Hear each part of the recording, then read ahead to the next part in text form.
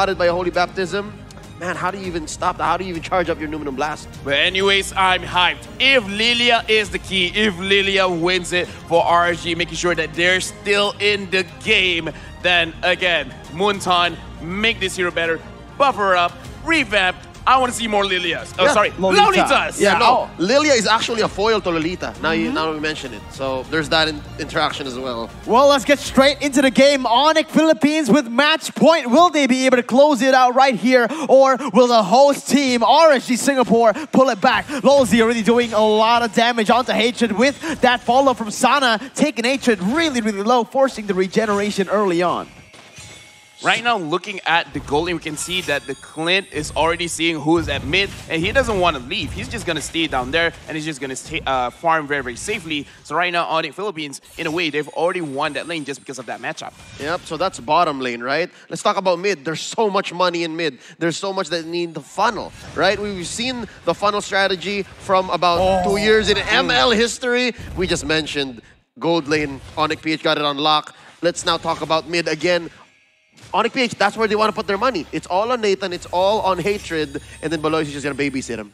You know, I want to go back to the gold lane a little bit here because, again, it is a first blood. You actually faced this Lilia in the gold lane yesterday. Tell me why it's so hard and why even pro players struggle to do this. But wait a minute, Larsky is already going for a duel. And in the jungle of Onic, RSG already making moves here, but instant response from Onic. Lolzy goes in for a stun, but only onto Beloyski. A little bit of a mistap, perhaps. But yes, back onto that gold lane. Yeah, the reason why it's so difficult going up against this Lilia, number one, she outranges you. She can deal damage and you can't. That's a good trait over there. And at level 1, you have 2 skills. There's a lot of combination there. So in a way, you just win a lot in level 1.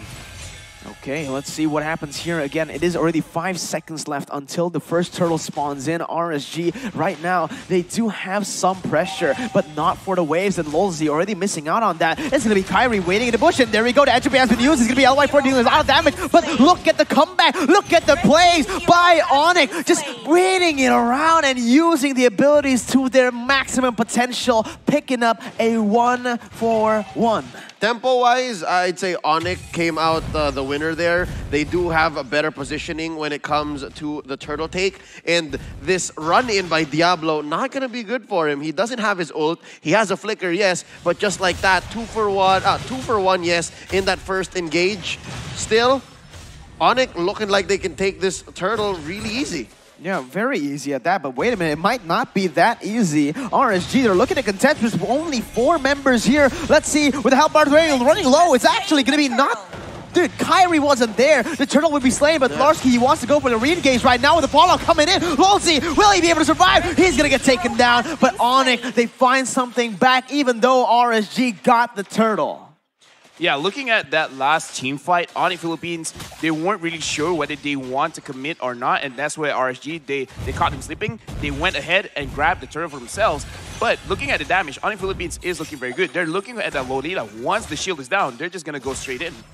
That's a good trade, I'd say. Just give up the turtle, RSGSG, LY4 not going to be able to use it much because slowly the firepower on this mid-money lineup is building up.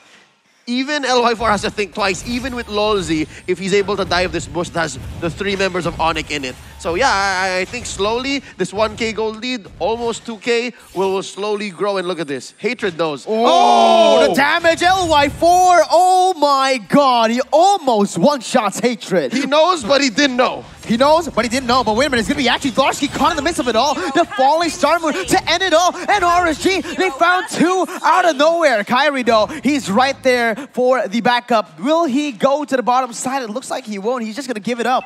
It's back-to-back not knowing, right? Marky and Delarsky also got surprised there. Yeah, but oh my god, Kyrie needs to be careful. The damage, oh my god, that is insane. LY4 with this Paquito. We saw it in the group stages, and now we see it again. The impact, man. The thing is, he hasn't completed his item just yet. He's going for the War Axe. It's not completed. Once it is, it's going to be a very tough time for the backline from the side of Onic Philippines to actually sustain this damage. However, I do feel like Onic Philippines, in terms of controlling the game, they still have the advantage, especially Beatrix in mid can clear the lane much faster than Matilda. So theoretically, any kind of rotation, Onic will be there first. Yep.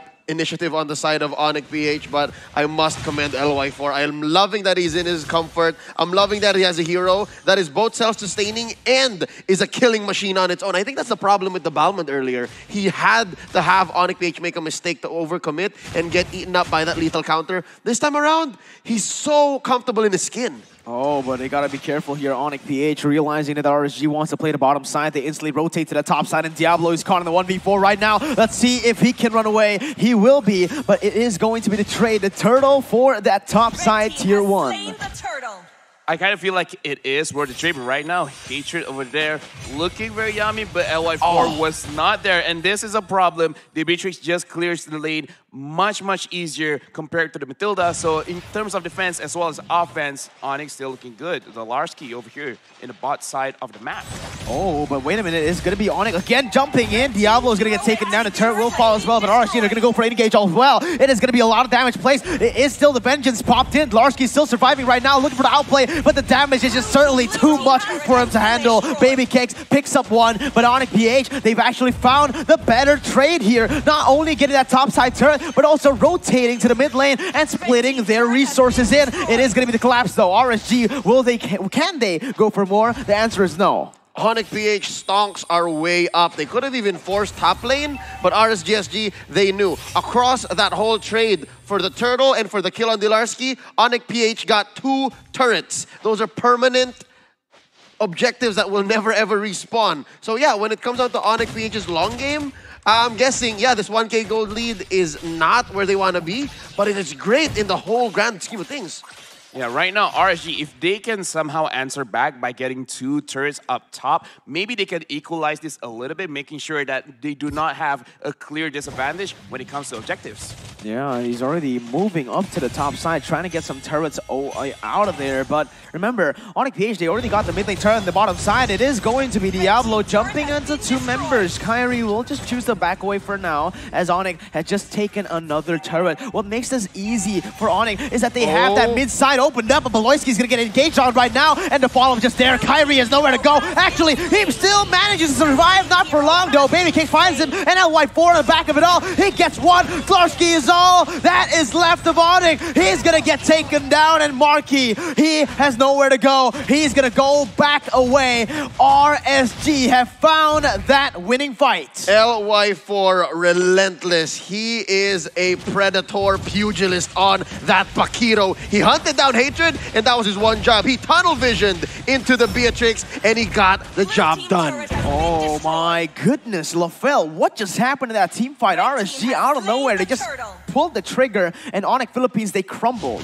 Yeah, right now we can see that Onic Philippines, in terms of their drive, they're really good in terms of actually pushing. But Team RSGSG, they got a good fight in their own jungle because it is such a small space, making it very easy for LY4 to actually focus on one target at a time. And the fact that he managed to get Hatred over there, the damage onto the Paquito is very minuscule. But the damage that he himself can dish out, that's amazing. LY4, just like what Leo has said, this is the perfect mix for him. Tankiness as well as damage. Self-sufficient in the jungle, self-sufficient roaming everywhere on the map, and that killer instinct is just all shown here in the game. Already equalizing, not just equalizing, but also actually getting a little bit of the gold lead. But what RSG needs to do right now is keep at it. Use this lead to get more on the board, and right now, they're doing really good in terms of rotations. Maybe not though, because it's actually going to be Onic PH going for the bottom side, and this might be a disaster. Sana putting all of their resources to go onto the and they're losing a lot in that bottom side. They're still trading huge on the map. Diablo gonna have to back out here. That's 4 members, 2 of them marksmen.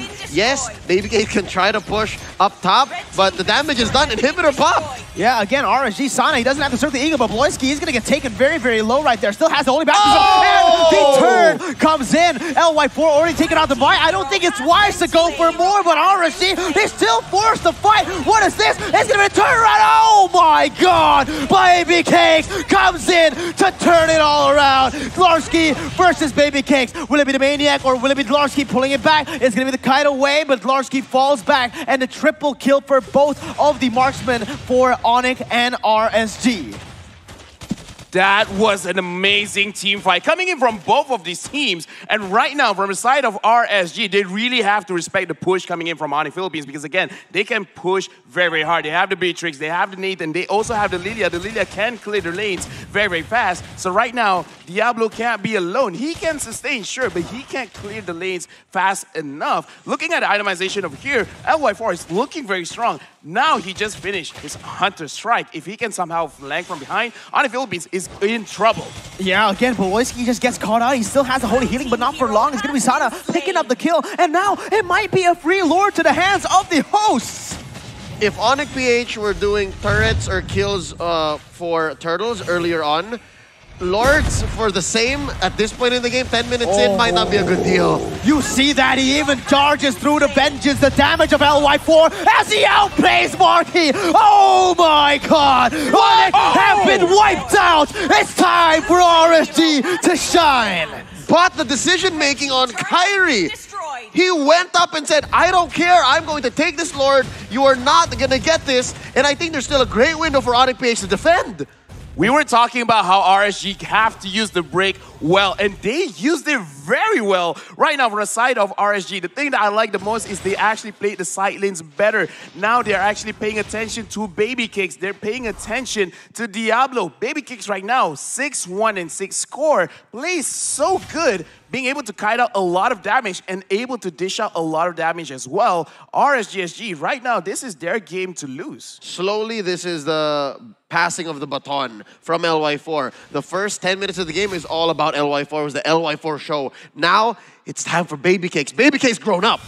Baby Cakes grew up very, very fast, actually. Adult Cakes. The triple kill. What? Adult Cakes? Sure, why not, right? Sure, why not? It is Adult Cakes now. Let's see what happens here. Will he be able to take that baton and carry the team? Because look at Onic. They're just relentless. Even after losing a 5v5, they still are on the pace. They are the one pushing forward. And RSG are the ones on the back foot.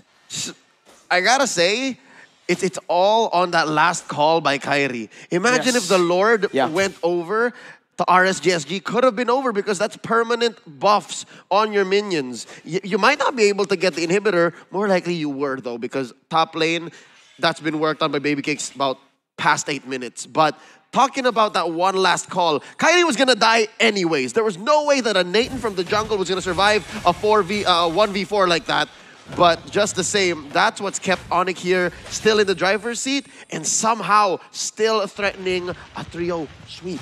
But honestly, these fights are all going to come down to how Lolzy plays with the shields, because you can see that he actually nullifies a lot of that damage. And now Lolzy already going in for the stun. It's going to be a lot of damage pace, and Boloisky is going to still be able to run away for now, but very low HP. That was a lot of damage taken, but he still manages to survive somehow. Merkel, you called it. During the draft, you already said that RSG, based on the draft, they want to play a front-to-back kind of team fight, and that's what they've been doing all this time. Lolzy being very, very confident, staying in the front, making sure that he tanks a lot of the damage, because as we can see, one of the things that I like to see during the RSG team fights is just that the amount of juggling of damage. First, you can see that, oh, they're focusing heavy on LY4, and then the rest of the team's like, hey, hit me next, hit me! And this has become a problem where Onic Philippines, it makes it very difficult for them to focus on anyone specifically, just because RSG, they force the side of Onic Philippines because a lot of the damage is basic attack damage.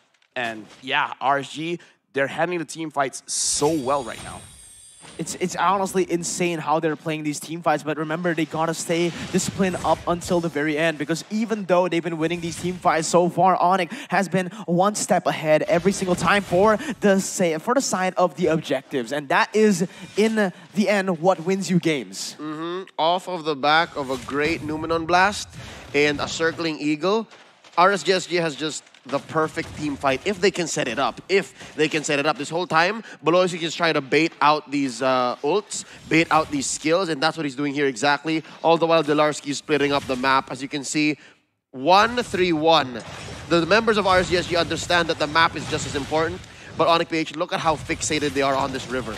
Oh, but they gotta be careful though. Look at the Esmeralda. He actually has some minion. I mean, tech just one minion. Yeah, I thought he was gonna be able to get something done, but yeah, I thought it was gonna be a minion with full HP, but no, it's only a 1H, literally 1 bar minion. Let's see what happens here, because actually, again, Onic Philippines with the inhibitor that they have been able to take early on, it's a huge pressure spot for them. Right now, both the teams, they have to put on their dancing shoes because right now it's a tango. The Lord is there. On the Philippines, they have the situation where they can push the end.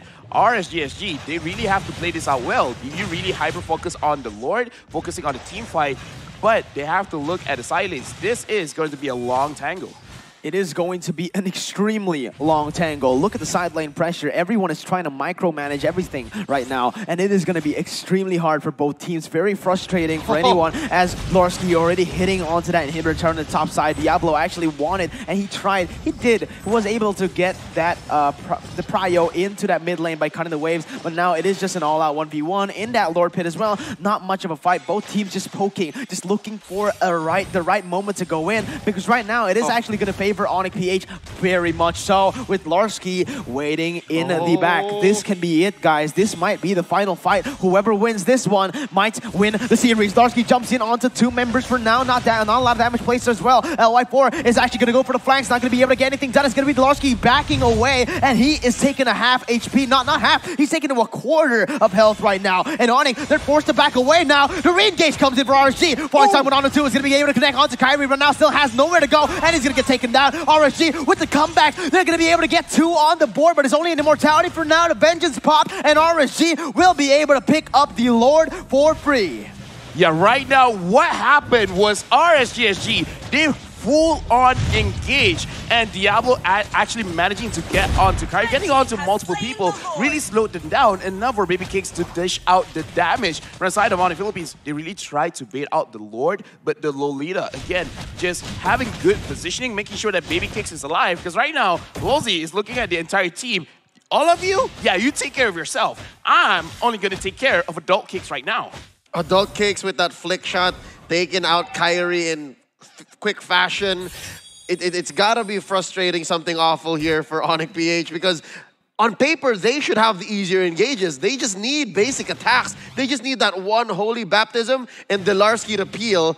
But again, we just saw in that last big team fight, it took them about a minute and a half to try to find that perfect angle. They almost did, but just off of a single Adult Cakes engage, people just drop. I feel like the main reason for that is because Onic PH, they don't really have a reliable source of engage. Sure, they have the stun, but it's not reliable to get onto anyone, right? You need to flicker forward, you need to look for these crazy engages, whereas RSG, they can just go for Lolzy can engage. We have Matilda, we have Paquito as well. Yeah, and the thing about the Lolita, again, we've been talking about Luminum Blast, you don't necessarily need to stun. Even the slow is enough. Absolutely, but look at this. The siege continues. RSG actually, Onic, we're really good at defending that. Falling Star Moon onto the back line, trying to zone away the members, but it is still Onic defending, and we still have a game on our hands. That was a beautiful defense by Onic PH, taking away that Lord. I didn't even see it spawn. I mean, I did, but it just disappeared in that top side. Yeah, no, I saw exactly what Marky did. He planted like a bajillion glooms in one underneath and just cleaned the house with the help of Hatred. So I understand now what RSGSG is doing. They know that they're the aggressors. They know that they're ahead by 4K. So what Onic PH is trying to do here is trying to split them up, but it's not as easy. I see now how Onic PH, their plan is so fragile in the face of a Numenon Blast. And I'm not even talking about a full-on hit. Just the threat of activation spreads out the marksmen, the softies on the side of Onic. This is why I love Mobile Legends, man, because a hero that you did not thought would be good in the meta right now, it can really shift right back into it. This is amazing. I love the creativity coming in from all these players, and the fact that they can use it up to this level just by having that one hero basically shutting down the Nathan as well as the Beatrix, which is the main damage dealers, the main win condition for on the Philippines. This is great. Yeah, the last time we saw Lolita, it was M1. Literally, right? The last time we've seen it like being in the meta, like very constantly picked up, it was M1. And it's showing up again right here with none of the analysts predicting that this can come up like this. Basically 2019, 2 years ago, 2 years and change is when we last saw Lolita on top of the meta game. For now, she's slowly climbing back up, and in so many games in just the group stage and even the playoffs here in M3, she was the game changer. And right now, that seems to be the case. It's so true. I'm proud of her. She's doing well. She is doing well, but Lolzy is doing also well with this hero. Let's see what they can do. 50 seconds on the clock for the Enhanced Lord to spawn once more. 19 minutes of gameplay already as Lolzy. That shielding has to be the main problem. 0-3-15 on the roamer from RSGSG. He was here for about 75-80% almost of the team fights and the kills that RSGSG were able to win. That's got to be something. That's got to say something as compared to the way he played in Game 1 and Game 2. He's really setting the pace. He's really just everything that RSGSG needs at this point.